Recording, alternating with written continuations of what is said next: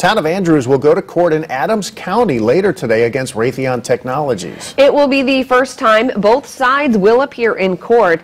WANE 15's Brianne Boswell is live at the Adams County Courthouse to explain. Pat and Alyssa, back in June, the town filed an emergency motion for a hearing after the town's water was found to be contaminated. Huntington County Homeland Security and Emergency Management told residents of Andrews to avoid using water after tests showed water was showing 10 times the amount of vinyl chloride that's supposed to be in drinking water. The town was left without clean water for 2 weeks. The town of Andrews and more than 75 residents have filed a lawsuit over the town's drinking water. They claim that the water was contaminated from chemicals from United Technologies and a local gas station. United Technologies and Raytheon Technologies merged back in April of 2020. Over the past few months, the case has moved between local and federal court.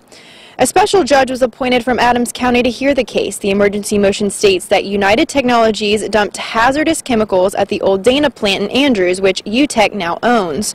Raytheon Technologies claims that the water is safe and that they don't see an ongoing concern with the drinking water. Now, this hearing is scheduled for 8:30 here this morning.